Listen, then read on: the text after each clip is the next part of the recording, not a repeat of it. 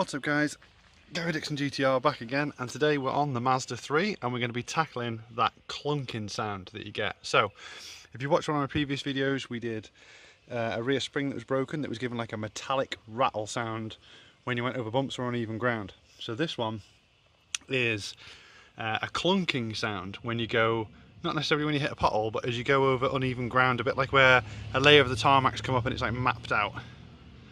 And you get like a little clunk, and it just feels like a little knock, like sort of on the bottom of where your feet are in the car. So if it's a little knock sort of at the front, like a little clunking sound, it is these right here. And then if it's like a little clunk at the back, which is a little bit like, say it sounds like you've got something loose in your boot or your trunk, then it's the smaller ones, it's the back ones. So the back ones look like this. They're located near the rear spring. I actually just got a set of 4, so although it's only my front ones that are gone, I'm going to be changing the front and the rear. The rear will be in a separate video if you want to check it out. So these are the front ones I'm going to be swapping over. They're pretty simple to swap. It's one nut on the bottom behind there, one nut on the top there. The idea is you put a 5mm Allen key in the centre of there, 14mm spanner around the outside of the nut, and you crack it, and then you just turn against each other to crack it off. What I do is I crack it off with a bar first, and then once it starts to move and you get it a bit free, put some anti-seize around it, and then you can just work it backwards and forwards, these against each other, to get it off. Same on the bottom. And then it's pretty much the same with the small back ones as well.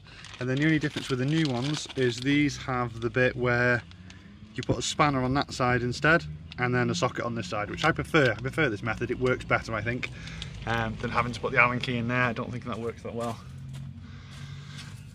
So I'm going to get that one off now, and then we'll catch up when we've got the top piece off.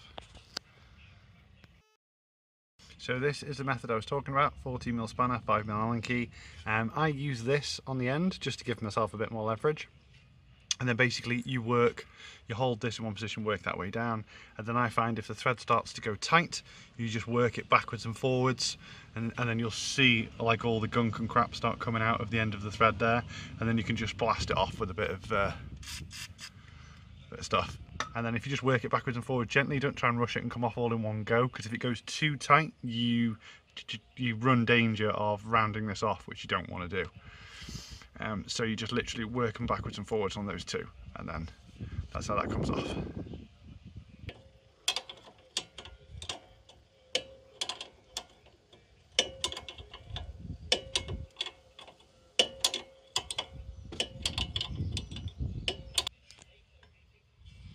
On there like that. That was just sat there like that. So that you just leave to rest. Slide that at the back. Now I'm just cracking off the bottom one to get it so it starts to spin. And then I'll use the spanner and the Allen key on this as well. Okay, so now the old one's off. So in terms of tools to get off, obviously you need a jack, wheel brace to get your wheel off, axle stand to put your car up, to hold your car up.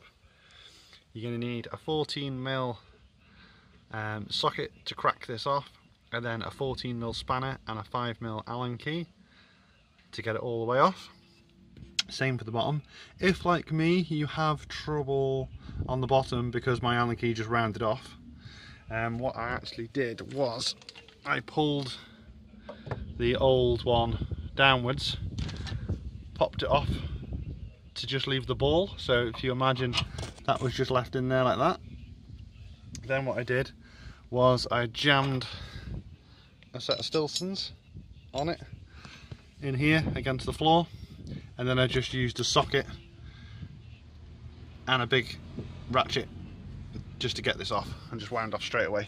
So if you do round it off, if you do round off the Allen key, it's not the end of the world. You can just pop the ball joint off. You basically just, so like that one came off correctly with the Allen key in the end and that, but you can just use some leverage to pop the end off to expose the ball joint.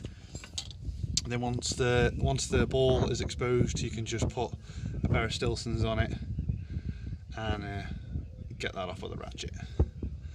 So now we've got the new one. Take this out of the packaging.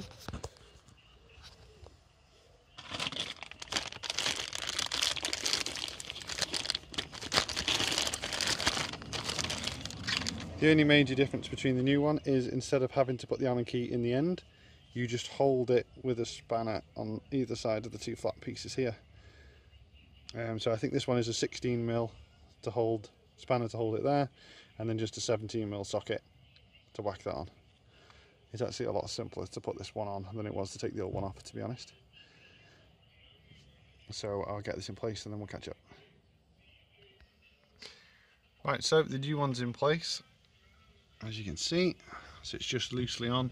Don't forget to put this little bad boy back on, and then you just put your spanner behind here to hold that on like so, socket on the front, and we'll be away.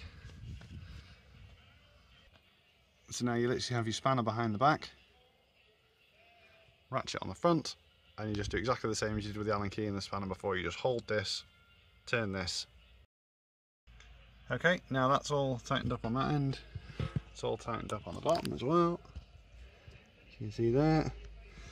And that is it. Case of put your wheel back on, remove your axle stands, drop it back to the floor. Hope you enjoyed the video. Hope it was useful. Like I say, if you are hearing like a clunking noise when you're going on uneven ground, and it feels sort of like underneath where your feet are, then it's going to be your front ones. If it sounds like you've got something loose in your boot / trunk, depending on whether you're American or UK, if you feel like you've got something like rattling around or something a little bit loose in the back, but it's more like a thud than like a metallic. Not like the spring was like a metallic metal on metal. Like when the spring was broken, it sounded more like that. Whereas this is more of a thud. I don't know if that comes across, but you get what I mean. Anyway, hope this video helped you out, and I'll see you next time.